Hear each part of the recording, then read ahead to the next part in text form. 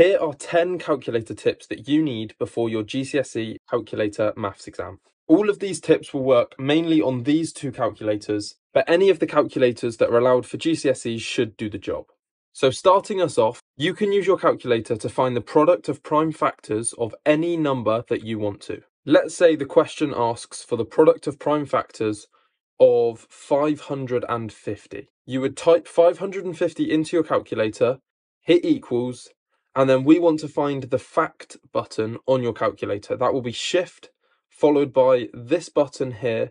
And as you can see, you get 2 times 5 squared times 11. And just to make sure you can do it again, repeat it for some other numbers. Number 2, if you've done many past papers, you have definitely seen one of these questions here. Your calculator can do all the hard work for you.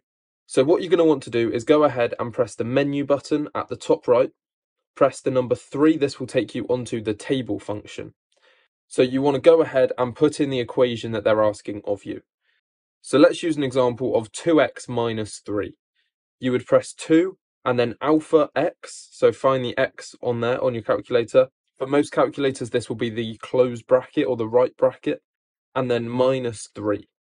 So it should say on your screen f of x equals 2x minus 3. Then you will get the option to put in a g of x. Normally we don't need that, so just go ahead and press equals. Now you will get to a screen where it says start, end, and step.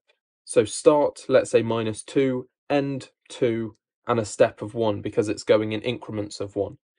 Now if you press equals again, you will see you will get the values from minus 2 to 2, and the f of x values are those y coordinates. You go ahead and plot these coordinates, and then you have your graph. Number 3, standard form conversions. So using your calculator, you can convert normal numbers into standard form and standard form back into normal numbers.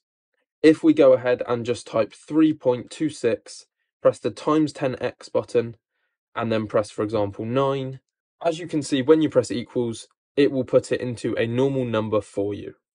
However, this unfortunately does not work with negative powers. So that is standard form converted into normal numbers, but what about numbers into standard form? If we go ahead and type in the value 6.5 million, for example, we press equals and then we press the ENG button. The ENG button is located just above the 7 or the 8 on your calculator. As you can see, you get 6.5 times 10 to the 6.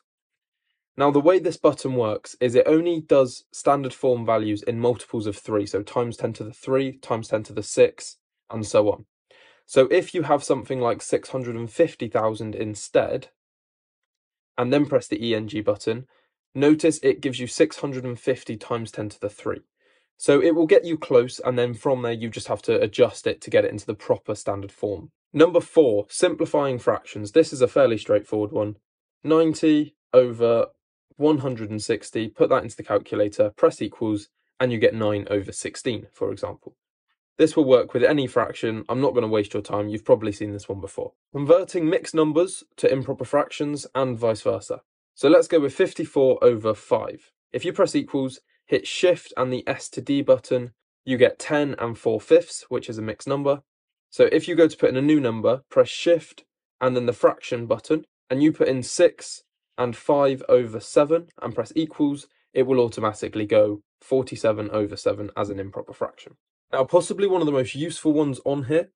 Let's say you have a question that is relating speed, distance, and time. You get your time as a decimal. That is never fun to deal with. So let's say we get 6.55 hours. What on earth is 0.55 of an hour? Obviously, you can work it out, timesing it by 60, turning it into minutes, stuff like that. But there is a button, this button right here. If you press equals, it will turn it into the hours and the minutes, and even the seconds if it requires it sometimes. So 6.55 hours is 6 hours and 33 minutes. Now, some of you may have noticed, but on my calculator, some of the longer numbers look very easy to read. So the calculator actually splits up the number for me. Now, the way I do this, I go to Shift and Menu, which takes me onto the setup. If you go down to the bottom and hit number 1, you get the Digit Separator. And then if you want to turn that on, so you press 1 again, and then it should be on. So if I go ahead and type in 4.5 million, press equals, you can see it spaces it out for me, which makes it much easier to read. Converting ratios in the form of 1 to n. So some of you have probably seen this before. Convert the ratio 90 to 40 in the ratio 1 to n. So if you go ahead and go to menu and then press number 4, which takes you to the ratio, if we want 1 to n, you would press number 2. So as we said, 90 to 40, 1 to then the x is where the n should be, and it will tell you what x is, and it is 4 to 9. Now, some of you may find this easier than others, but ratios can be quite a complicated topic to some people, so this is definitely a useful thing to help you there. Now, point number 9, you have probably found yourself, you've written a really long expression, normally for things like the quadratic formula, and you forget that you need to put in a fraction. Rather than deleting the whole line, putting the fraction back in, and then having to rewrite it, you can do this. So let's say we have minus 3 plus or minus, or just plus in this case, the square root of 64, add 20, and then you get to the point and you need to put that fraction in because you have a over 2 on the bottom. If you press the fraction button, it will only capture the square root.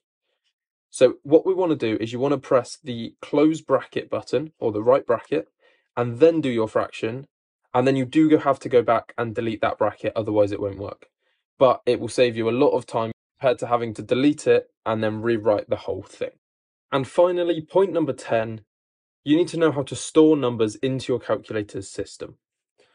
So let's say you have to work out the value of the cube root of 65 multiplied by tan of 60, for example. You get a really long decimal, you don't really want to write it out, you're quite limited on space and time. So what we can do is, in your calculator, if you go ahead and press the STO button or store button just above the 7 on most calculators, you will notice at the top there is a little icon that gets highlighted.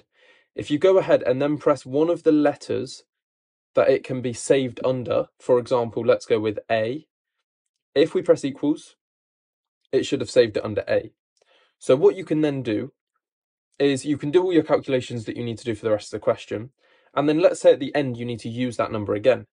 We can go and press alpha A and say squared, and then add another A, so alpha A again, so it looks something like this, and we press equals, and it will use that number as if it was just there before.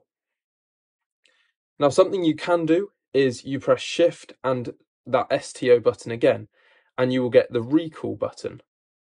And as you can see, it brings up all of the values of the letters that you have saved under a certain number. Now, one thing that is important you need to do before your exam is you need to clear all of that history, because obviously you could find some way to cheat using that. So what we're going to do is press shift and reset, and then we want to press 2 because that's the memory, and then equals to press yes.